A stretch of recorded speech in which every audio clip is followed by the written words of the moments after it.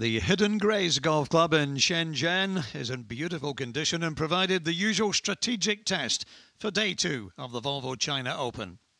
Sadly, defending champion Jin Zhang missed out despite this birdie at 10. A 75 for 5 over, and he misses the cut. But countryman Wen Yi Ding, this prodigiously talented amateur, birdied the third, shot 68 at 6 under. He's once again in contention with the pros. No surprise that Andy Ogletree's up there again, the two-time International Series winner. Birdied the 6th on his way to a 69. He's at 7 under. He could win again. Two Chinese players, though, right up there on the leaderboard to the delight of the locals. Hoylin Zhang with this approach into the 18th. A 69 for 8 under. And alongside him on that mark, Guxin Chan. This for birdie at the 9th. They're both on 8 under par. They're both in contention at the weekend.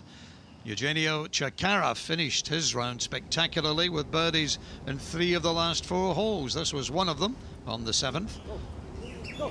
A 68 for 9 under, and he led for much of the day until Australia's Jack Thompson suddenly started holing putts. He birdied his first 2 holes, the 10th and the 11th, and then rattled in this eagle at the 13th. Among the later starters and likely to just about finish before dark, he really was playing some lovely golf. This is second into the 18th, his 9th hole, setting up another birdie opportunity. He duly took it, and Jack Thompson moves to 11 under par with 6 holes still to play. He holds a 2-shot lead.